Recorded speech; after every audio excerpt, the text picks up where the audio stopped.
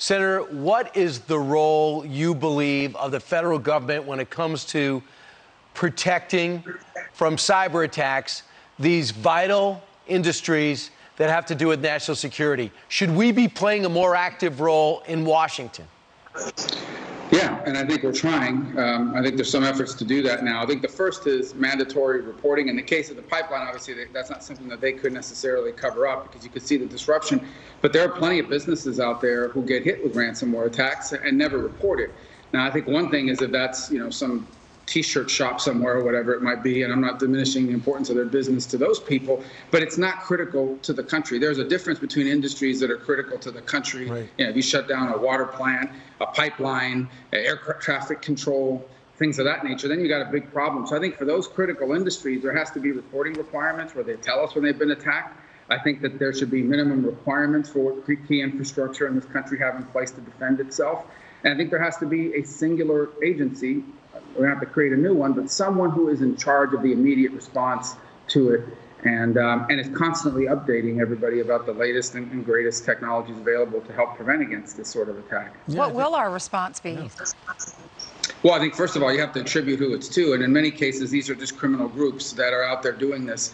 Many are former, I listened to a clip there about President Biden saying there's no evidence Russia's behind it, but the actors are in Russia. Well, there's not a lot of American hacking groups out there hacking into the, Russian businesses and stealing them or holding them up for ransomware. So clearly what you'll find is that a lot of the people involved in this are either cyber actors that once worked for the Russian Federation or have links to the Russian Federation. And in some ways, for example, for North Korea, it's part of how they generate revenue for the government. So I do think there has to be some level of attribution that we're pretty clear about. And so that people understand it. But I think we also have to be better awareness. I mean, a lot of businesses out there think they are postured against cyber attacks, but they really aren't. And look, there's no easy answer. These guys, this is their full-time job, to try to figure out how to get inside someone's system, steal their information, and say, we're not going to give it back to you, and you won't be able to run your business until you pay us the ransom. Right. And this is another example of it. But I think we're going to see more cases of this. And I think some could be life-threatening if it happens to a hospital system or an airline or something, or a pharmaceutical company. I think you could see some real problems. Sure, absolutely. Of course, Joe Biden turned off the Keystone Pipeline. One of the first things he did, he would never admit we need more pipelines, but this probably shows that we absolutely do. Meanwhile, Senator, speaking of Joe Biden, there was a terrible jobs number miss. At the end of last week, we were expecting 1 million jobs to be added. It was only something like 264,000. And everybody we've talked to on this program, small business people, say the reason the numbers are so soft is because we can't get anybody who wants a job, because so many people are getting that $300 federal supplemental. They're staying at home. Yesterday, Joe Biden said, I don't know what people are talking about. That's not true. Watch this. I know there's been a lot of discussion since Friday's report, that people are being paid to stay home rather than go to work. Well, we don't see much evidence of that. They lost their jobs to a virus and to a government that bungled its response to the crisis and failed to protect them. And for many of those folks, unemployment benefits are a lifeline. No one should be allowed to game the system. And we'll insist the law is followed, but let's not take our eye off the ball. We're going to make it clear that anyone collecting unemployment who is offered a suitable job must take the job or lose their unemployment benefits. And so, Senator, he's saying if people are getting the unemployment benefits and they're offered a job, they've got to take the job. Okay, that's the rule. However, we know that there are a lot of people in this country who are not doing that. Yeah, it's hard to enforce it. Look, I read these articles out there and I just shake my head. Like, Republicans claim that people don't want to go back to work. I'm not calling anybody lazy. I do call people logical. And the logic tells you that if you're going to make almost as much or even more in some cases not working than working, you're going to do that until such time as that no longer exists. But look, it's not me saying that there's a labor crisis. Literally, there is nowhere I can go in South Florida or anywhere in Florida and the small business doesn't. I saw a sign yesterday at a coffee shop in Miami. It said, due to the labor crisis, we are understaffed. Everyone is telling us this. Right. And I hear these reports, well, it's because people are afraid their kids can't go back to school. Schools have been open in Florida since September. Oh, well, people are afraid about the virus. You can walk into a CVS or a Walgreens and get a vaccine now. So bottom line is simple, and that is what employees are telling the employer is, when my unemployment runs out, then I'll come back to work. Right. I'm going to make more, or I can make almost as much not working, and I can make some money on the side and not have to report it for tax purposes.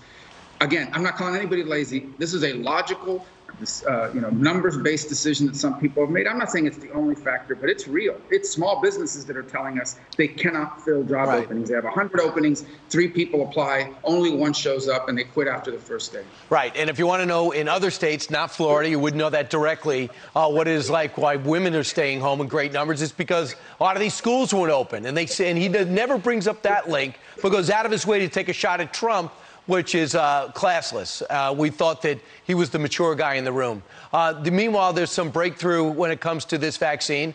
I think Operation Warp Speed gave us the vaccine, and now we understand they're going to go for permanent green light. Pfizer is anyway from the FDA. And now they're talking about green lighting this vaccine for 12 to 15-year-olds. Are you in support of that? And I think that's going to happen, again, based on all the science that's out there on it. This is the largest clinical trial in human history at this point. Millions of people have been vaccinated. We now have months of data on it. But here's the other thing I would say. This vaccine, and I had an op-ed that's up on foxnews.com that people can read, is a good example of how industrial policy, targeted industrial policy, can work. Operation Warp Speed will go down in history as one of the greatest successes in American history. It is the government partnering with the private sector to take existing research and repurpose it and massively produce a vaccine, not one, we're now going to be up to 4 pretty soon, available. We've done vaccines by far better than any nation on the planet. Right. And it's one of the reasons why you're starting to see more and more things get back to normal. But it's a good example of how a targeted partnership between government and the private sector can help serve the common good. I'm not saying this applies to every issue, but on these big major issues of China and everything else, it's a pretty good example. And I think Warp Speed will go down as I said, as one of the great successes in American history. Yeah, no one's lining up for Sputnik or the Chinese vaccine. The Chinese vaccine is a joke. Just ask Brazil.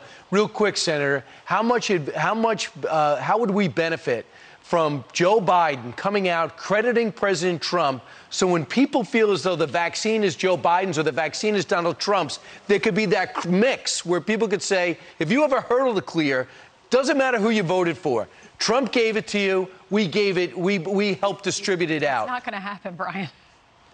Yeah, no, I know. I mean, look, politics has now infected everything in our country, and that includes things like medicine, and it's unfortunate. But in the case of Operation Warp Speed, it happened under Donald Trump's presidency. It was directed by his administration. You can say anything you want about the early days and the shutdowns and the mask and anything, people have their opinions on that. Sure. What is indisputable is we now have 3 approved vaccines. We should have a 4th pretty soon. Most countries barely have 1, if any, and they were developed basically less than a year, within 9 or 10 months of this virus emerging. That's an historic achievement. It would have been impossible anywhere else in the world. And it's a reminder of why we have to have an industrial capacity. Thank God we can make vaccines in this country, because if we couldn't make them, we'd be begging some other country to make it for us, and they'd take the lion's share of that production away from us. Senator, before you go, real quick, the president is going to meet with some of your colleagues in the Senate talking infrastructure. Do you think the Democrats and Republicans will find common ground? Will there be a smaller bill, or will it be a no deal? I think, first of all, it's not about bigger or smaller. It's about doing the right. We shouldn't spend $1 more than we need to. We should invest sufficiently in the things that we need: roads, bridges, infrastructure. There's widespread support for that. Roads and bridges and infrastructure is not a partisan issue. At least it doesn't have to be. So do I think there will be a deal? I don't know, because it's so hyper-partisan up here. Do I think there can be a deal that's good for the country? I absolutely believe there can be, and I hope today's the beginning of that. We'll find out. Yeah, the Republicans are up to around $800 billion. He wants $2.4 trillion. And it's good. It's easy for them to debate it. It's not their money. Yeah, no, that's exactly right. And again, look, at the end of the day, it's what does it cost to build the roads and bridges we need? And that's what we pass. But you don't add a bunch of stuff to it that has nothing to do with roads and bridges and infrastructure, which is what they've been trying to do in their initial proposal. Like health care. Yeah. Crazy. Human infrastructure. So much money. It's our money, too. Senator, thanks for coming on. Hey, thank you. Thanks for having me. Oh, God, I mean, we'll look forward to your column on time right up now on foxnews.com. Foxnews.com.